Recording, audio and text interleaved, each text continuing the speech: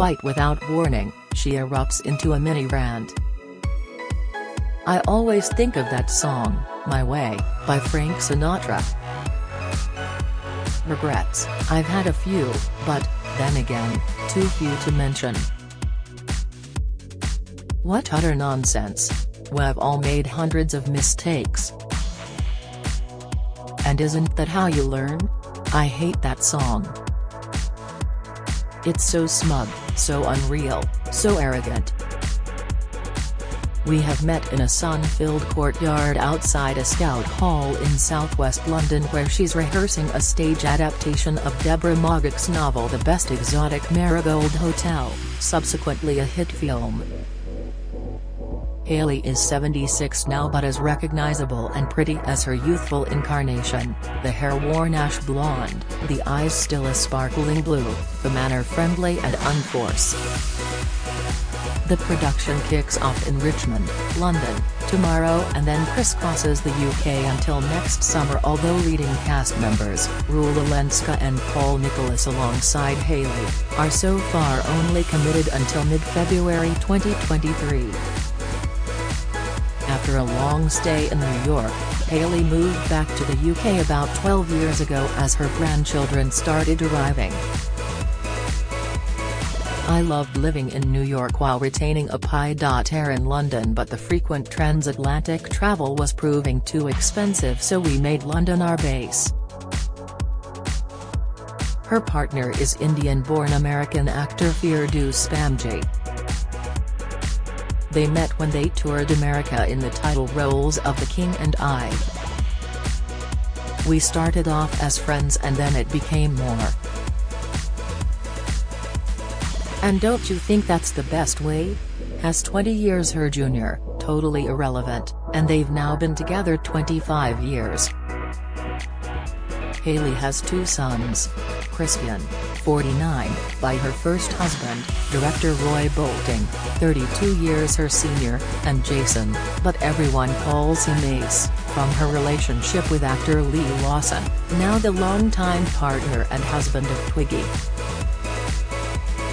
Next year, delayed by COVID, Hayley and big sister Juliet will appear in a play, by a very famous living playwright, but I daren't say who, with Ace directing.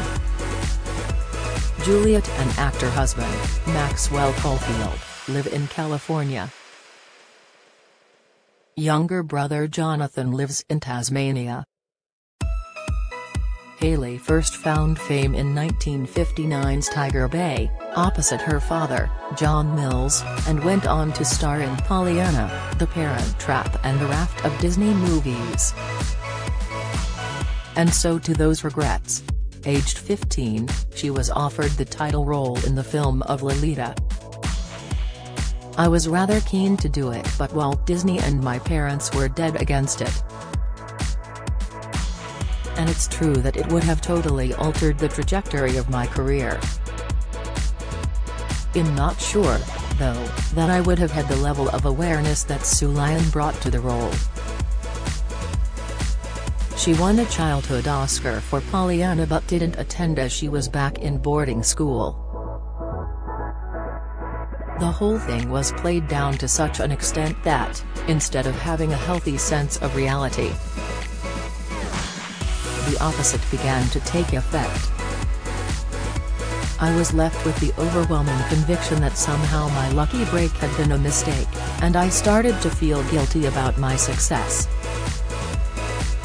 On adjusting to, first, puberty and then adolescence, she says, "I hated my voice, my fat face, my spots. I became quite paranoid. I felt like a total failure as a person. I was like a small aeroplane in a tailspin, my confidence had collapsed and, along with it, my sense of self. It was a conundrum for my parents to get the balance right. My father was working all the time, so my care fell to my mother. She hated being apart from him and she hated Hollywood. It's one of the reasons Mary Haley Bell sought solace in the bottle." A highly regarded writer, Mary's novel, Whistle Down the Wind, was adapted for the big screen, becoming one of Hayley's most acclaimed films and one of her favorites.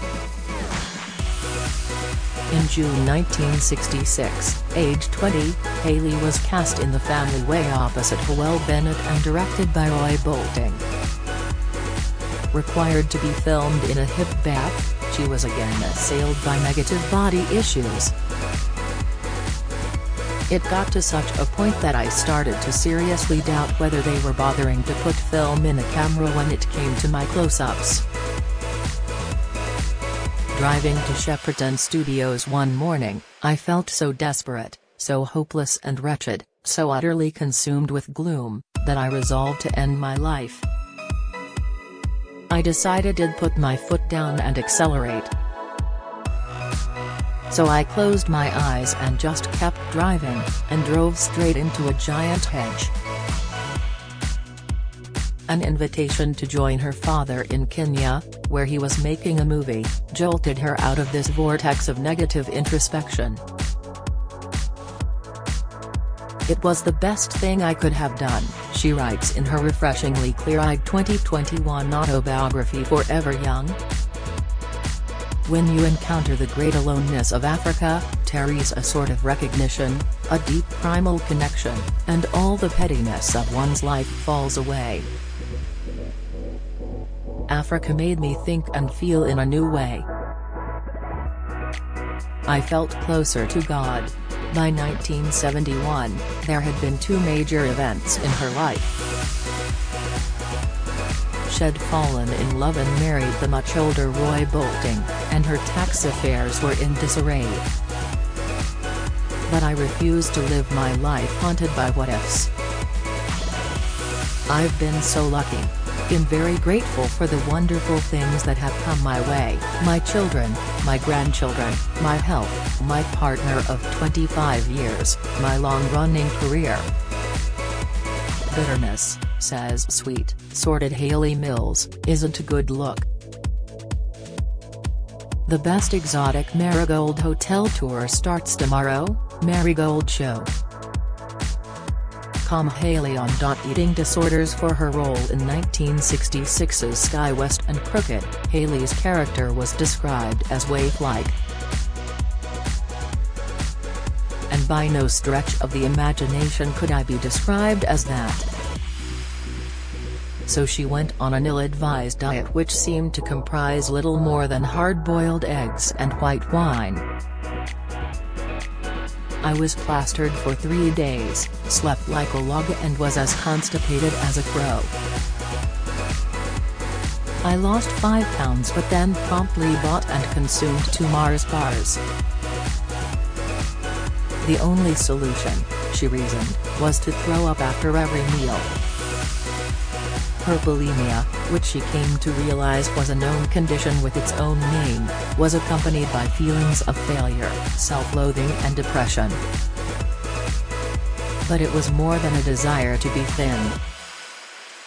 There was also the fear that I was growing up, something I felt no one wanted me to do, and that, if I stayed small and thin and looked like a child, maybe people would be more prepared to accept me. They didn't want the new Hayley, they wanted the charming and appealing child, not the chubby, introverted adolescent.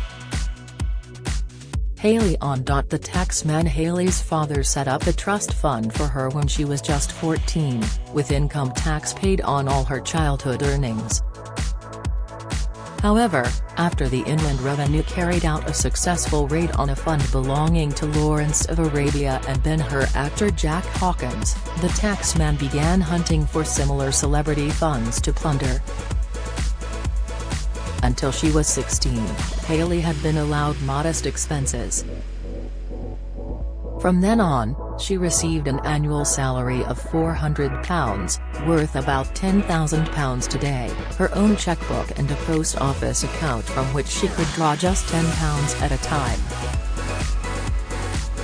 Her solicitor, who, she felt, should have managed her financial affairs rather more assiduously, stood by as MRC demanded 91% of her total trust fund earnings.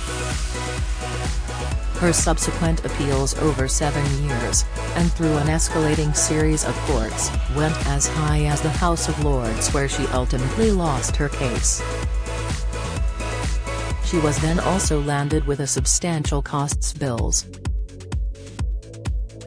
Apart from a villa she'd bought in the south of France and her property in the UK, she was left with little.